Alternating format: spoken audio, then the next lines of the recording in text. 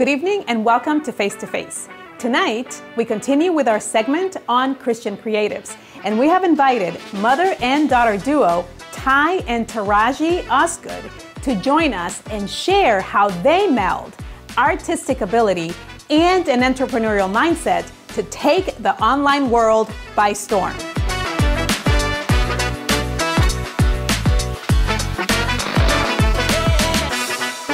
So Ty and Taraji, thank you so much for coming on the program. I'm so glad to be having this conversation with you, mother-daughter duo, creative duo, business partners duo.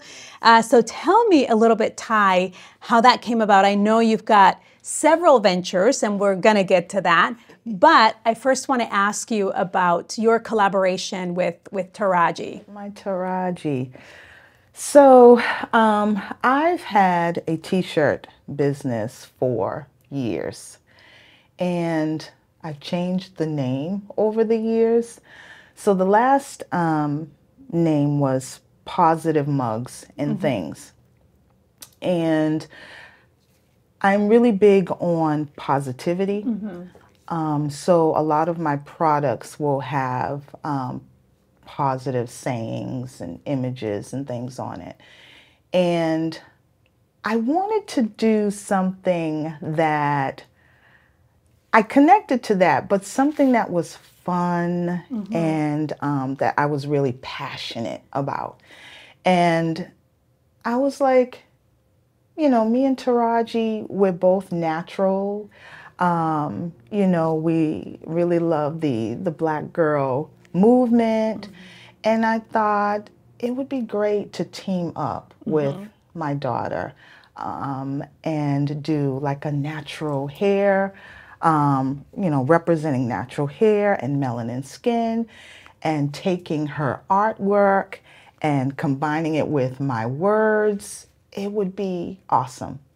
So she was like, yeah, let's do it. So I changed the name again to Hello Curls, and yeah, we just started creating stuff.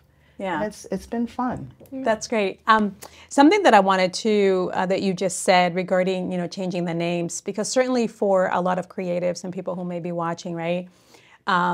You can start a business and call it one thing, and there are many iterations of a business, right, that may happen until you get to that right thing, right? Something that you were passionate about and something that you could collaborate with Taraji on. Yes. So, yeah, tell us about that, because as you were, you know, sort of thinking about, you know, you love positivity and positive messages.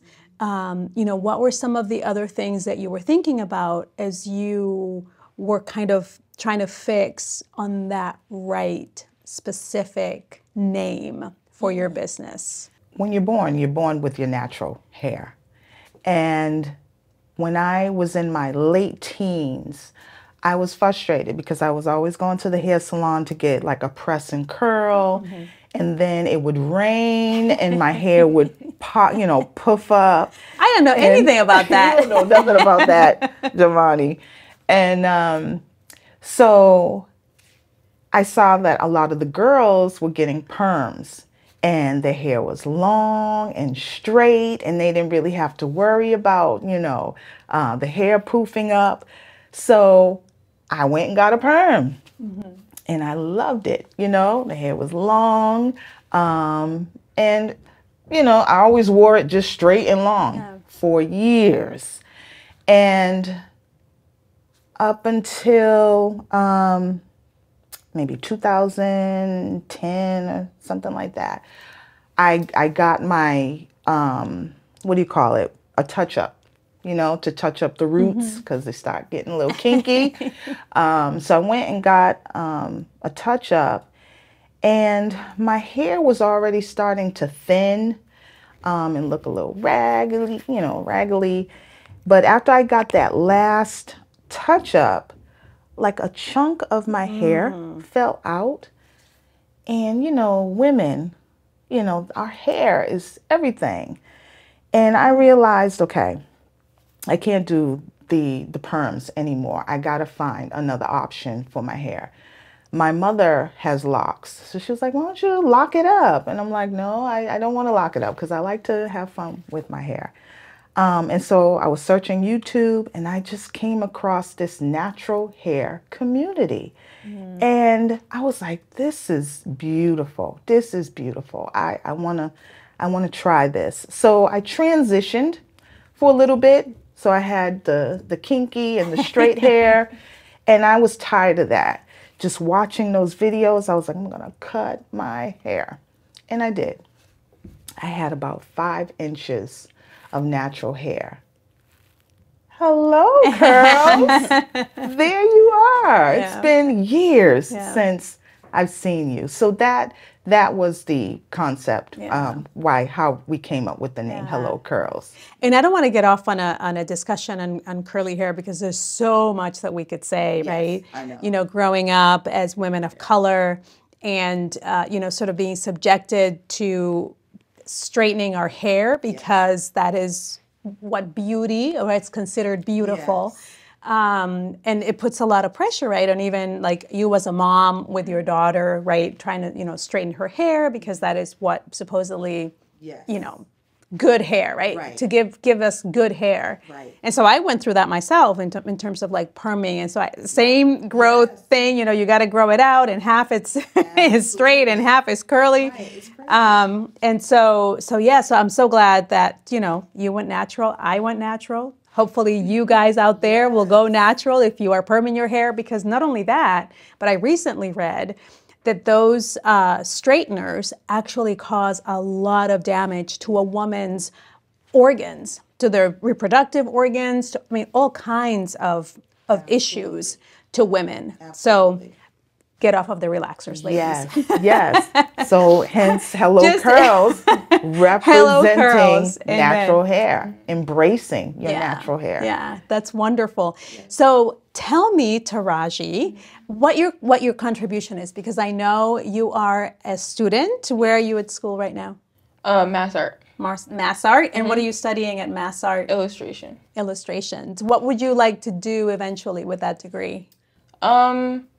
I mean, I'm really interested in like doing like comic books or like graphic novels. I don't know. I like designing like characters and things like that. So hopefully like somewhere in that direction. Okay. And so how do you partner with your mom in her business of Hello Curls? What are some of the things that you do with her? So I mainly do the art. Like, you know, I'll draw like cute black girls or whatever. I'll do like, you know, cute faces and like the hair poofy, different like black hairstyles. Awesome. Yeah. Awesome. Now, was art something that you were always interested in? Yes. I have drawings like all the way back from when I was 4 years old, like on the wall in the kitchen. Yes. So yeah, drawing has just been always something that's a part of me. So how did your mom, I mean, I'm assuming you grew up watching your mom, you know, being creative. Was there any influence from your mom into you sort of pursuing that? Or do you think it was more like you really wanted to do something like this? Yeah, I do feel like it was just always something that's like inside of me that just made me like, oh, I love art. I want to, you know, learn more, be a better artist. But I mean, I did like see her like making her t-shirts and stuff growing up, selling them and stuff. And I was like, oh, like that would be cool to do something when I grow up, you know? Mm-hmm. Awesome. Now, Ty, let's talk about Hello Curls, kind of the business side of things, right? So it went through several iterations, kind of, you know, trying to make it in a creative, you know, art, or trying to make a living from a creative pursuit. You know, what has that journey been like, you know, for you? And what are the things that you've had to do? Obviously, you know, you've changed names of your business, and you are currently on Etsy, correct? But what are some of the other things that you've had to do as you have progressed, right, toward kind of the Etsy marketplace? What were some of the other things that you did to try to get your products, you know, out there and seen and sold, right? Yeah. Because obviously we do these things because we would like to make money. We would, exactly. Well, you know, right now I work a 9 to 5. But having a business, if you want to grow your business, you really have to put a lot of work into it. And so I can say when I am, marketing it and getting myself out there, maybe as a vendor, it does well. People like it. But if you don't do those things, it doesn't really grow the way that you want to. So I'm still, trying to be consistent with it if I'm just keeping it real. It's hard, to find the time because you have so many other things that you are obligated to. But definitely, if you have a business, marketing is so important. Getting yourself out there on social media, taking out ads, getting out there if you can as a vendor so that people can actually, tangibly see your products. And so what are some of the things that, are there places specifically that you have gone to sell your products? Yeah, there will be events. I haven't been a vendor in a year or two, but there's always vending events. You'll see them online, word of mouth. Actually, my mother just called me the other day and said that there was an opportunity at one of the theaters in Boston, and it would have been perfect. But again, I wasn't ready. You have to have your products and stuff with you, and I didn't have enough time to get that together. So yeah, there's always opportunities to, be a part of a vending event. Yeah. Well, talk to us about, having to make a living and work, full time while at the same time being an artist, right? And many people may sympathize or empathize with that reality, right? Because it takes time to grow a business. It takes time to get these things off the ground. There's a lot of work that goes into it. Yes. Do you have a specific, discipline around your business, right? I mean, sometimes, for example, some business people will say, okay, this block of time is when I'll spend, doing this, or this other block of time is when I'll spend doing that other thing. Help the audience out there who's looking for maybe tips, maybe ideas, how they can work around trying to, sell their products in the marketplace. Create, I would block out time. I go into my room and I close the door and I say, I'm going to work on this, for an hour. But I have to tell you, once you get into that creative mode, it goes beyond an hour. And I mean, way beyond, like, you can't just do it for 1 hour. Right. It's like all night long. Yes. And I might be consistent with that for a few days. And so with the Etsy, it's about putting up listings. And so I will, take that time and I will create maybe 2 or 3 listings because that in itself takes time. The SEO, the pictures, everything has to look good, look right. And so, once I have a couple of listings up, then I'm kind of off to the next thing. But it is important to take time or carve out a little bit of time to, focus on your business. If it's an hour a day, on the weekends, because I know, some people that work 9 to 5, they're exhausted when they get off work. And that's supposed to be the time that you start your part-time job, which is your business, working on that. And you just have to be dedicated and have in your mind that this is what I'm going to do. But it's hard. If I'm just gonna keep it real. Yeah, It's hard. Yeah. No, I mean, definitely. But Taraji, you're agreeing with your mom about when you get in the flow. I think that's the term of of creating and doing your art. Is there anything specifically that you were thinking about as your mom was talking? Is there something you're working on right now? Yeah, so I'm kind of starting my own entrepreneurship business, whatever. Yeah. I actually like kind of just started last night. I was I was trying to like put some listings up and stuff, and it literally like I started at like 2 o'clock in the afternoon.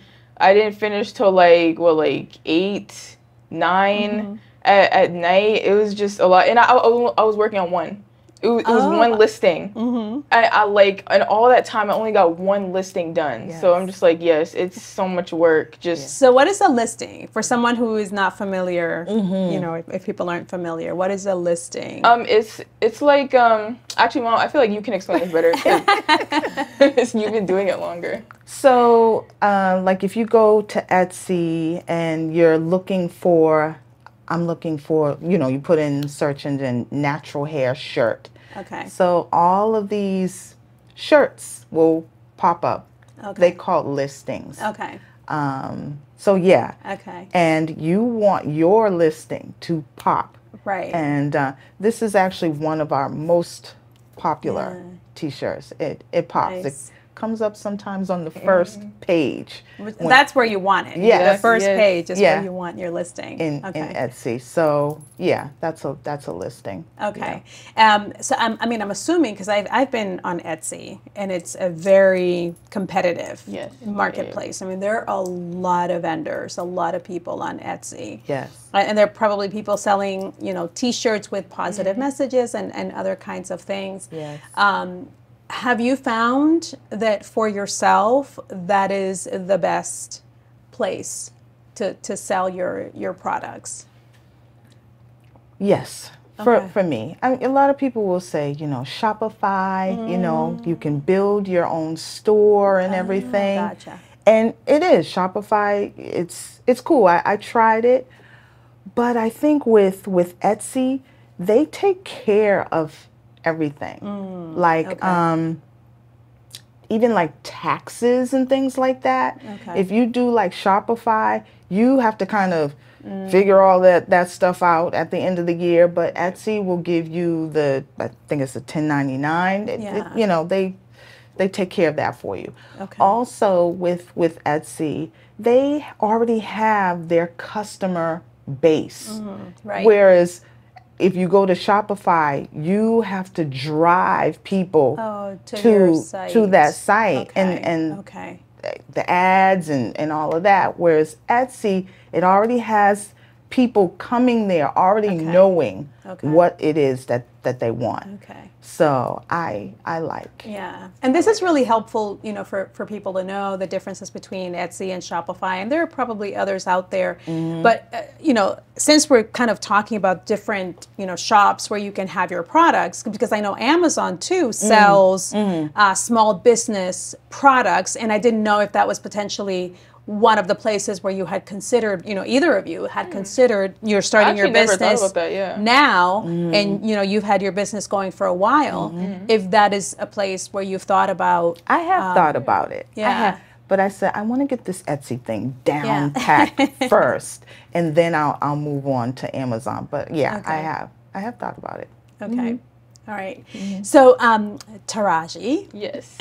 You are an entrepreneur. Yes. You are starting your own business. This is your first business venture? I mean, like, I've had, like, little businesses, like, not, like, official or whatever when I was a kid. But, like, this is, like, my, like, first, like, official business. Okay. What led you to start your own business?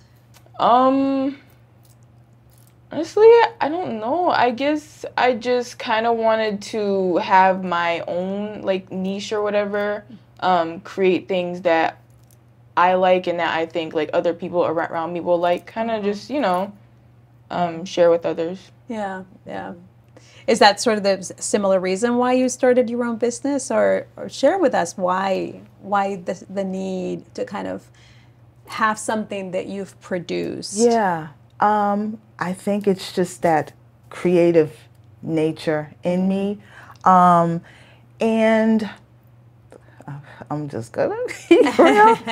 I'm just not a 9 to 5 girl. Even though I have to work a 9 to 5, I want to create. You know, I want to be independent. I want to write. I want to do what I want to do. So, yeah, I was like, I want to have my own business. I enjoy it. You know, I enjoy it. And that's frequently, right, why a lot of creatives, right, start to create and try to get their business out there eventually with the idea that, right, that this thing is going to support them full time. Yes. Right? You want to be your own boss. You want to be your own boss. Right. You want to call the shots. You want to kind of create something that you think the public will like. And you know, get your name out there and be known for that thing and enjoy it. I mean, I think it's a lot about enjoyment. Not that, you know, 9 to 5s or, you know, it's good to have a job. It's good to have a job. It'll help you support the business, growing the business. We all have to work. Right. But yeah, there's something about creating. And as we are talking about creating, there was I've been talking to other creatives in this show. We're doing a segment on Christian creatives. Yeah.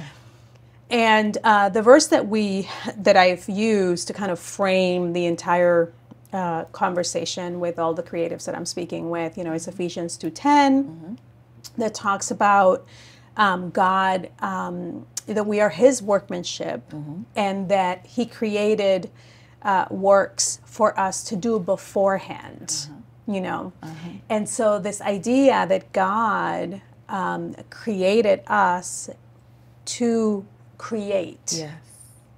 And so do you feel that as you are creating, as you are thinking up of ideas and you know, planning maybe a new product that you want to put into your line, do you feel kind of God's hand or God's creativity sort of flowing to you as you're you know, navigating and thinking about what you want to do for your shop? Yeah, I mean, with this particular area that He's given me to create, and with words and things like that, yeah, you know, you'll get an idea, and then you sit at the computer and you play around with the words and the colors and you know, like I said earlier, it will go on for hours. That's how I know that this is God. You know, it's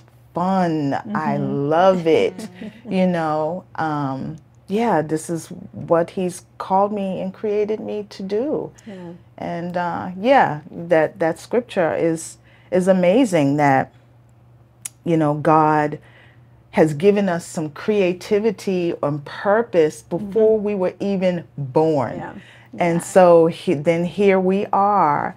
And, you know, if you don't know what your purpose is, go to the Creator, and He will tell you and show you what your purpose is. Whatever it is that He's purposed for you, it's gonna come to pass because He created you to do that thing. So yeah. Awesome. Taraji, what has been, 2 questions. What has been the hardest thing about setting out as an entrepreneur? And then what would you say is the easiest thing of setting out as an entrepreneur? Well, I'll start with the easiest thing. I feel like it's easier to find time to do it because, you know, like I'm not in school right now. I'm just, you know, I'm working. Then like the rest of the time I'm just at home or like whatever. So I think the easiest part right now is having time to do it. The hardest part, maybe like coming up with like ideas for new content. Like I do have like older drawings that I've created, but I'm like eventually I'm gonna need like some new stuff. And you know, trying to like, you know, think of things and just think of like what would the people who are like, you know, buying my stuff, like what would they want? Yeah. So I think that would be the hardest part. Yeah. So are you planning to put your illustrations on products, or are you just selling the illustrations themselves? Selling the illustration themselves and putting them on Okay. products. Like I'll sell like prints and canvases, and maybe like put it on like a bag or like a mug or whatever. Yeah. Awesome. Awesome. I know that your business isn't the only thing that you have done, isn't the only way in which you are creative. Yeah. And you are also a writer. Yes. Yes. So tell us about that. Tell us about your writing. So I've written 2 books, Confessions of a Praying Woman and 7 questions about the prophetic power of dreams and visions. Yeah, writing comes natural for me. I've known ever since I was little. I think I've shared this story before, that when I was 7, I kept a diary, but it was an orange notebook. And I loved to write in that book.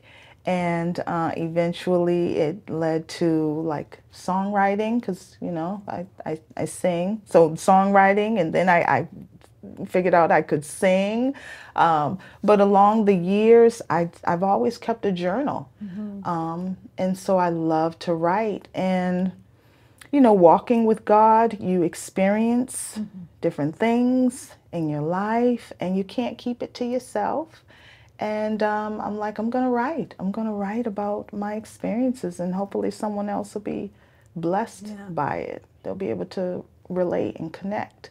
So, yeah, I write. Awesome. Taraji, do you write? Yeah, I do. Yeah. Not like I haven't like made any books or anything like my mom has, but like in my free time, I like to like write little things or like poems or whatever. Awesome. So it sounds like there's a lot of commonalities here in the creative spirit that moves in your family. Yes. has landed on each of you. And there's something else in addition that you do. You have a YouTube channel. Yeah. Tell us about the channel and what kinds of things you have on the channel, or you put up on your channel. Yeah. So, you know, I know, you know, so many people are on YouTube, and but really I felt like the Lord was calling me to YouTube for a long time. And so I was obedient, and I started the page, but it just sat for a long time. And then there would just be this nudge to, you know, get on YouTube and teach.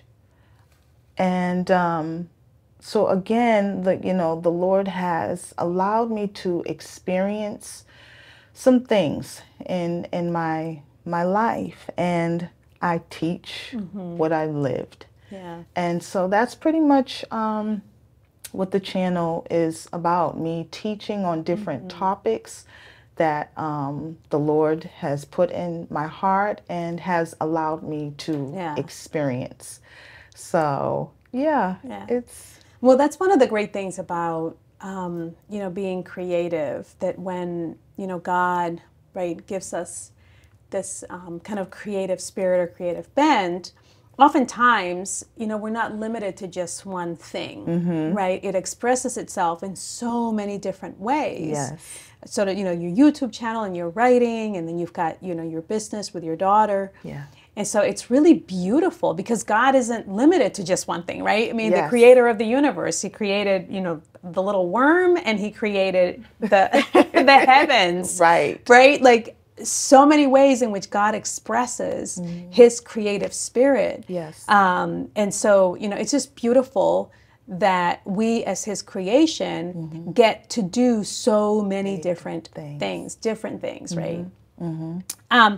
Taraji, so there may be a young person, you know, watching who, you know, is looking at you and thinking, wow, she's starting her own business.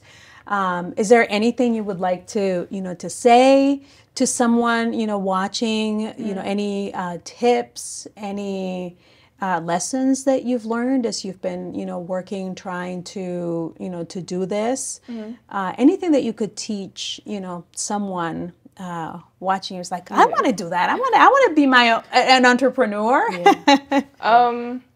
I guess I would just say, like, even if you're like not sure about it, like at least try, like at least start. It doesn't have to be perfect. You don't have to know exactly what you're doing. I say, just give it a go. You can do it. And you'll have a lot of fun. Yeah.